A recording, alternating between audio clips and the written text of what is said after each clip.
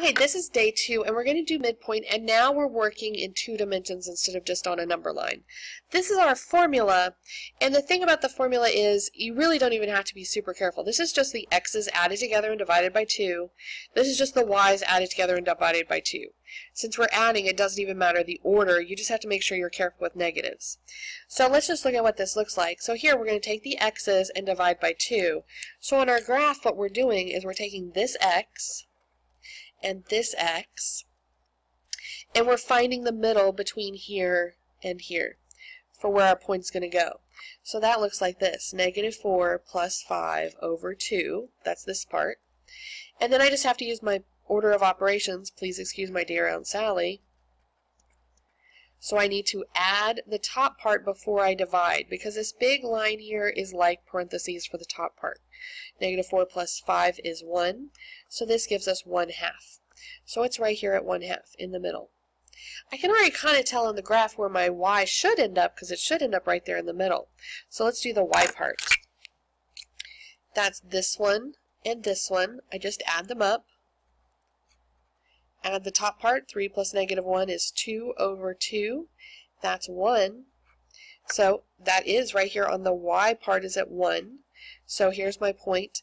And your point will be an actual point on the graph there at -1/2, 1. And if I check on my graph, that does in fact look like the right point right there in the middle. Now we're going to do the same thing on the next one. X and x. This time it's a letter, so we're going to put that in.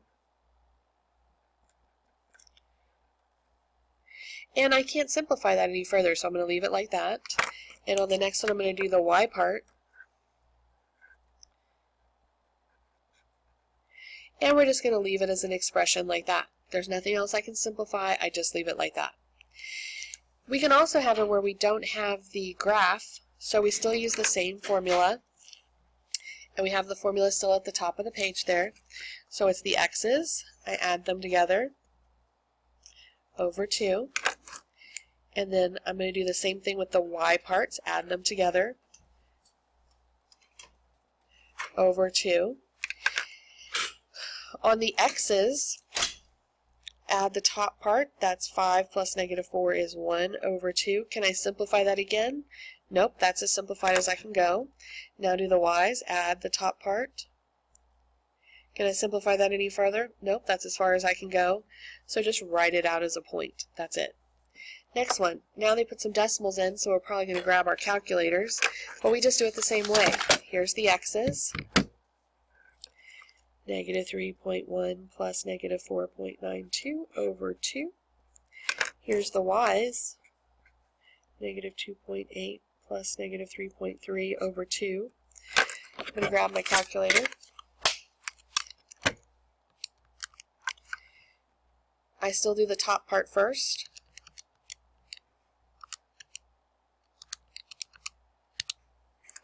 And I get this on top.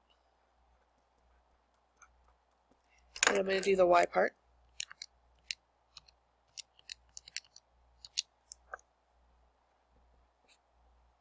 Then I can divide this. It's already a decimal, so I should go ahead and divide it.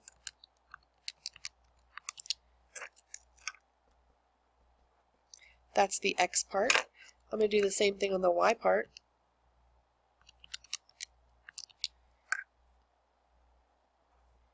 And don't forget to write it as a point, x and y. And that's it.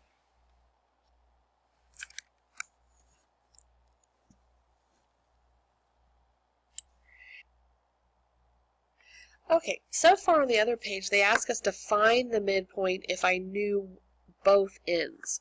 So they gave me, here's my line, find the middle if I know the ends. But on these problems, sometimes they give me one end here, and they give me the middle, and they want me to find the other end.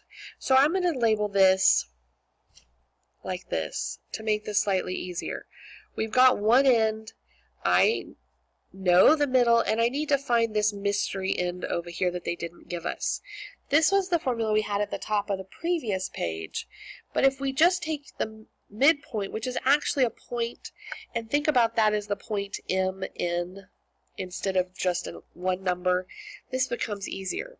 So this is the x value of the midpoint. This is m, and this is n.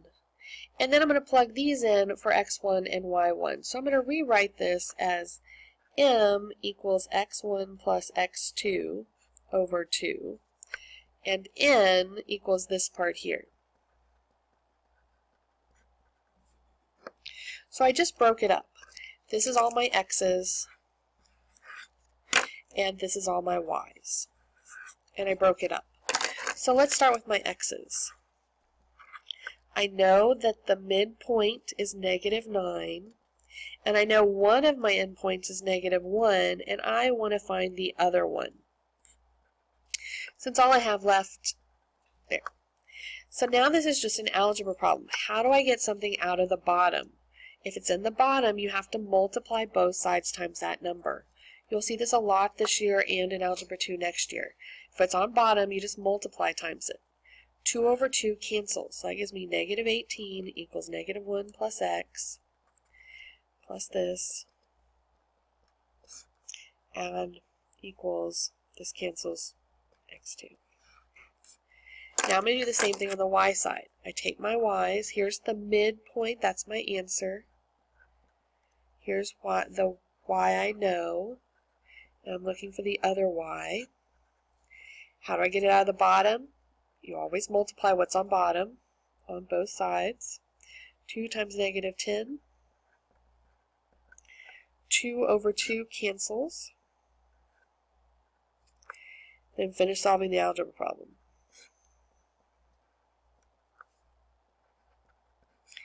Your last step is to write this out as a point. So this is -17, -29. All right, we're going to repeat that one more time for this side. And I'm just going to write the formulas I had here. These are the x's.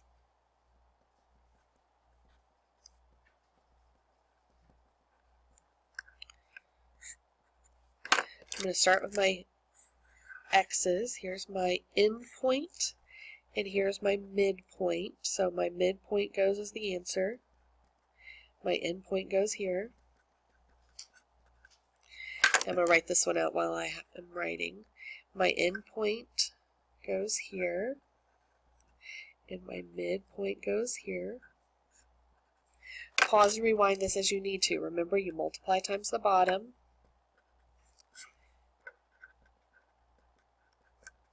Then subtract. Over here, multiply times the bottom.